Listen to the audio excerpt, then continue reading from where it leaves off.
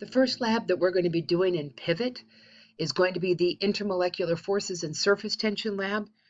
The first thing they're going to do is just kind of show you here in the Pivot Interactive Stories how the lab works, what they're actually doing in terms of the experiment.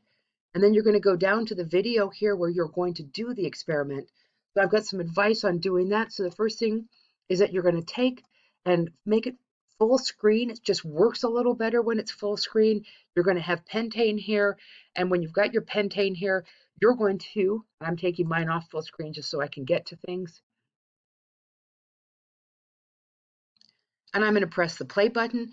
So I'm just going to take and we're going to do the experiment. Now the experiment is they're taking and putting a drop of a liquid into a micrometer, and they're just opening the micrometer to see how high the surface tension is for this liquid. Now that is going to be how well this liquid is stuck together, which we know depends on the intermolecular forces. So you're just going to keep playing here. Now at some point you can see that the liquid is about to break. My advice at that point is to use these back and forward arrows, which give you just little steps so that you can get just to the point where it's breaking or about to break. And then what you're going to do is you're going to record the distance between these plates at that point. So to do that, you're going to click up here. This is your toolbar. Get familiar with it because it's going to have what you need to do the measurements in this experiment. When you click on this, it's going to give you a ruler. I pull it in so I can just see a little better and just measure the distance between here, between the bottom and the top plate of the micrometer. And here it's on the order of about 2.85 or 2.9 millimeters. And then when you're done with that one, you're just going to go and select the next liquid here, which is octane. You're going to press go on this one, hit play, and it's going to do the same thing. Now your ruler is up so you can see what's going on. And you notice here, it's right at the spot it was before, but it hasn't broken yet. So it immediately tells us that octane is more viscous than pentane.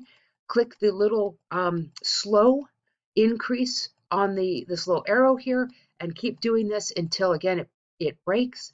And that is going to be what we're going to use for a measure of our surface tension. It's going to take its own sweet time to do this. We know we're right about there. We can just see Maria here in the background. That's Marie Curie.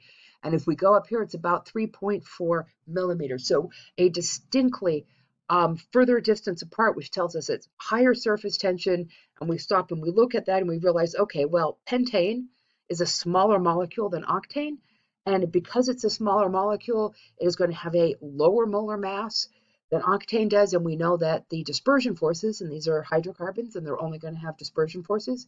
We know that dispersion forces depend directly here on the molar mass. And as the molar mass goes up, the dispersion forces go up, and equally the intermolecular forces are going to go up, which means the surface tension is going to go up. And that's what we've measured here. What you're going to do after this is you're going to write down these measurements, and then you're going to go on to the next thing. And we're going to say, hey, why is this happening? Why does this make sense?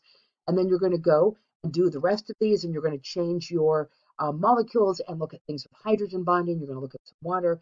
And when you're done, you're going to be at the very end here. And it's going to be an option, and you're going to submit the lab.